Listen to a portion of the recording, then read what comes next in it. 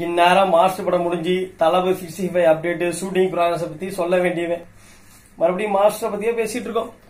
போற இன்ட்ரோவ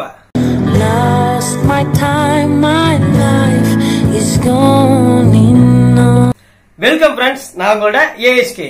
இந்த வீடியோ எதுக்கு பாத்தீங்கன்னா, மாஸ்டர் படத்துல தளபதியோட ரோலு ஒரு காலேஜ் ஸ்டாஃப் வராருன்னு தெரியும். இருந்தாலும் அவரோட கேரக்டரைசேஷன் எப்படி இருக்கும் அப்படிங்கிற ஒரு ஹிண்ட் கிடைச்சிருங்க.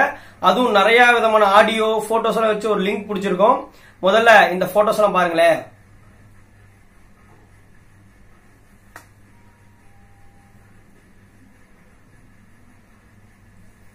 இந்த போட்டோஸ் எல்லாம் பார்த்தா உங்களுக்கு ஒரு ஐடியா தெரிஞ்சிருக்கும். அதாவது நம்ம பார்க்க விதத்துல ரைட் சைட்ல யார் யாரெல்லாம் இருந்தாங்கன்னு ஞாபகப்படுத்திக்க முடியுதா? கிட்டத்தட்ட பாத்தீங்கன்னா அந்த படத்துல அவங்களுக்கு நெகட்டிவ் ஷேட் உள்ள கேரக்டர், அதாவது ஆன்டகனிஸ்ட். அந்த படத்துக்கான கதையில நம்ம பாக்குற பார்வையில நெகட்டிவான கேரக்டர், நெகட்டிவான ரோல் கொடுத்தவங்களுக்கு தான் வச்சிருப்பாங்க. இப்ப மாஸ்டர் படத்தோட ஸ்டில்ல பாருங்களேன்.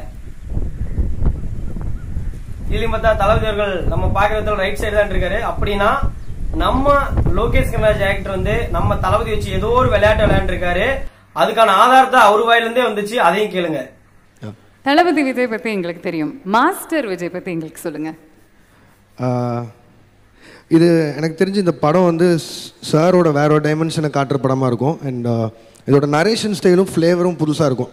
ஐ மீன் நான் பார்க்குற விதத்தில் இந்த படம் ரொம்ப புதுசாக இருக்கும். சார் இது வரைக்கும் யாரும் அப்படி பார்த்துருக்க மாட்டோம்.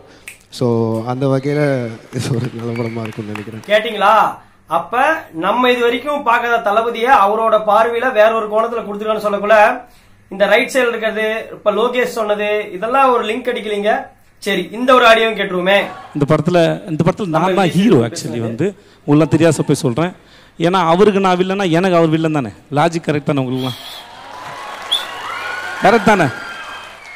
நமக்கு ஒருத்தர் வில்லனா, அப்புறம் அவருக்கு நான் வில்லனா, எனக்கு அவர் வில்லன் தானே. என் பாதியில குறுக்கிட்டு அவர் வில்லன் தானே. ஸோ இது வந்து double hero subject, hero villain கிடையாது. கதை தெரிஞ்சுக்கோங்க, தயவு செஞ்சு புரிஞ்சுக்கோங்க. இதான் படத்தோட கதை. பாத்தீங்களா என்ன சொன்னாரு? இது டபுள் ஹீரோ சப்ஜெக்ட் படமா, இதுல வந்து அவரு ஹீரோ தான் அப்படிங்கிறாரு. அப்படின்னா என்ன அர்த்தங்க?